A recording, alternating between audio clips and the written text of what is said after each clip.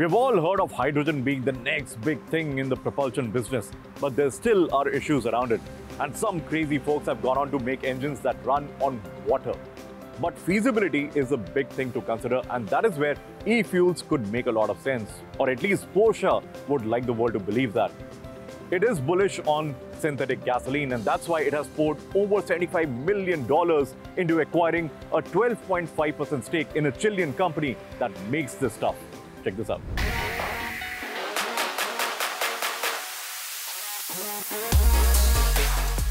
Porsche, with several partners, has started producing green gasoline to save internal combustion engines. The company claims that its eFuel is climate neutral and aimed at replacing regular gasoline in vehicles with traditional internal combustion engines. For this, highly innovative fuels launched the Haru Oni eFuels pilot plant in Chile in December 2022. Situated just outside the windy Punta Arenas region, this area allows the plant's wind turbines to run at peak efficiency, up to 4 times as frequently as they do in the windiest spots in Germany.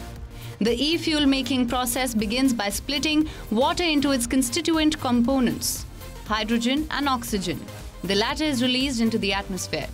Next, carbon dioxide is extracted either from the surrounding air or biowaste.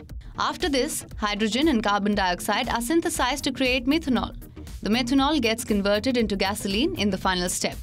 Using e-fuels would allow for an 85% reduction in CO2 emissions. Moreover, since wind turbines provide the electricity for electrolysis, the production becomes almost carbon neutral.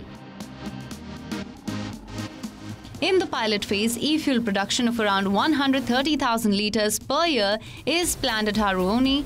Initially, the fuel will be used in lighthouse projects such as the Porsche Mobil Supercup and the Porsche Experience Centres.